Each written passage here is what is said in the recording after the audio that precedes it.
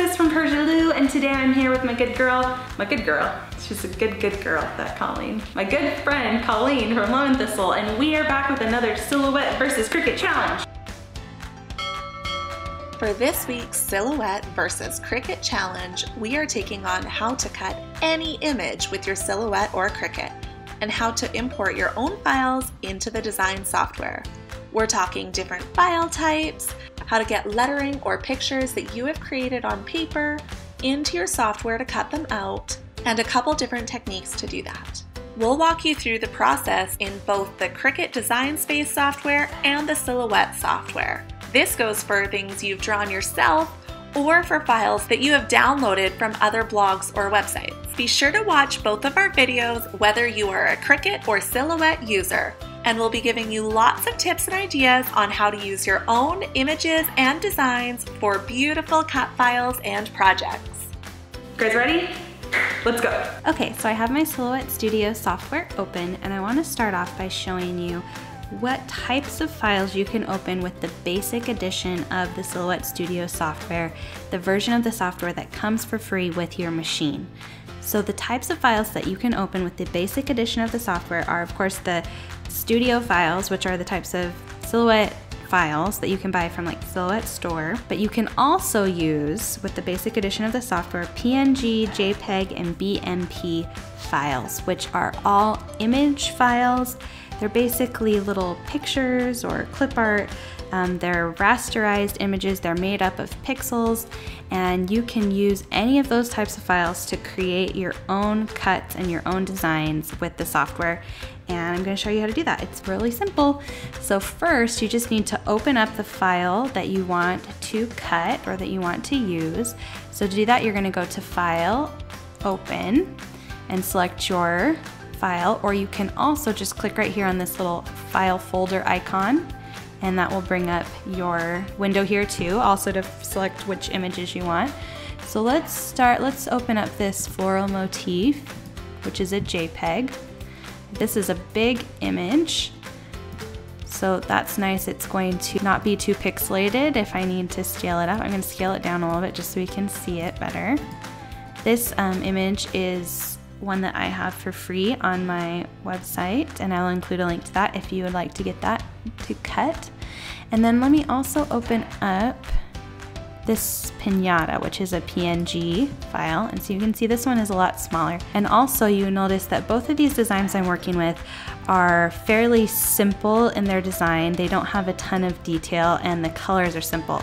Those will be the easiest to work with, especially if you want to cut that design out of paper or vinyl. If you're doing a print and cut, then a more complicated, intricate design will work just fine with that. But if you wanted to cut this flower out of vinyl, then you will want a more simple design like this one. Okay, so we have our image. You'll notice when we go here to the send file, and I click to select the design, and I go over here and I select cut, it's cutting along the edge of the image, not along my flower here. So this file, because it's an image file, it's a JPEG PNG, it is not ready to cut. So we have to do some work in the software to get this image ready to cut. But it's not hard to do, so let me show you how we do that. So first, I need to open up the trace panel, which it kind of looks like a little butterfly here. And now I need to tell the software what area I want to trace in. So I'm going to click on this select trace area and just drag a rectangle around my design. All right, so right now my threshold is set to 45 and nothing is really happening here. So I'm going to open my up my threshold. And you can see as I move the threshold up, more parts of my design fill in with yellow.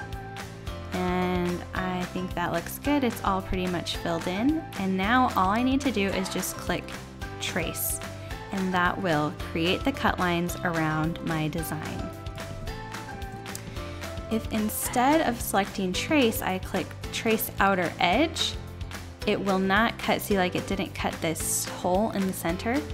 So that trace outer edge is especially good for sometimes if you just want the outside of a shape, or if you're working with print and cut, that works really well too. Okay, so that is how you can cut an image file like a JPEG or PNG in the Silhouette Studio software. Now I want to talk a little bit about other types of files that you can open if you have the Designer Edition or higher of Silhouette Studio software. I highly recommend getting the Designer Edition of the software if you're going to be working with your Silhouette a lot. It offers you some great extra features, but one of the most important ones is that it allows you to open SVG or vector files. Let's open one of those so I can tell you what I'm talking about, or show you what I'm talking about.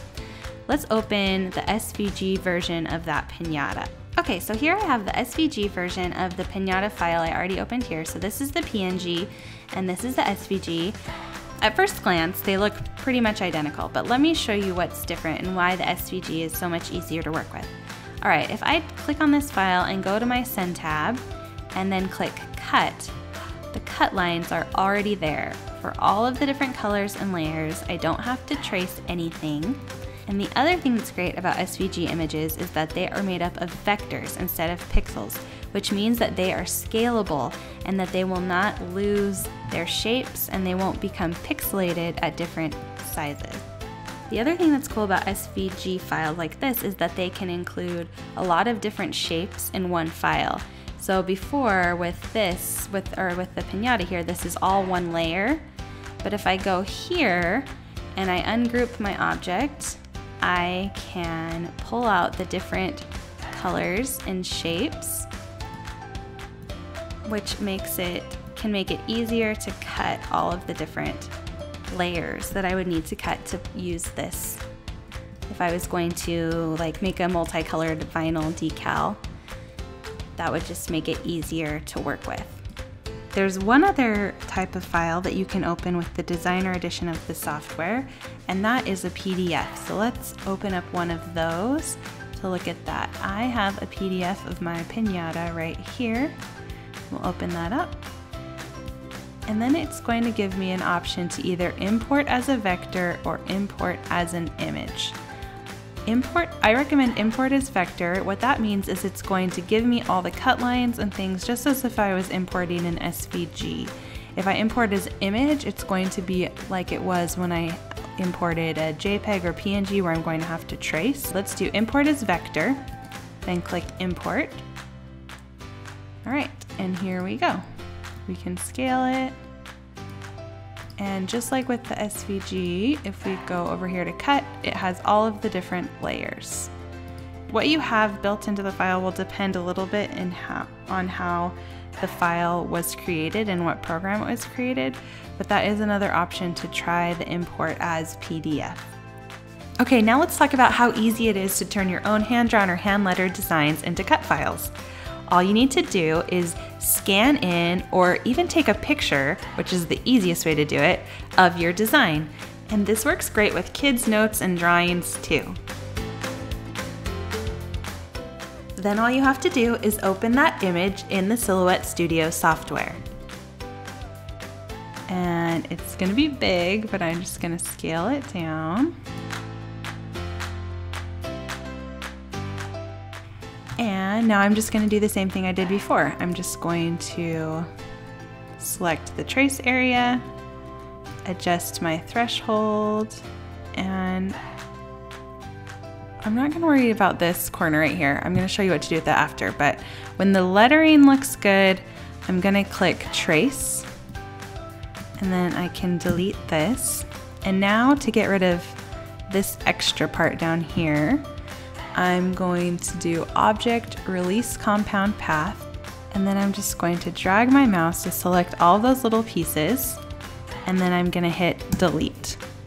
I'm going to do the same thing. I had a little speckle here, delete that, and then I will drag to select all the pieces of my lettering, Object Group, and now I have my own hand-lettered design ready to cut. And that's it. I hope this video was helpful for you guys and that you understand how to use your own images and designs, how to open different types of files and use them in the Silhouette Studio software. Until next time, happy making!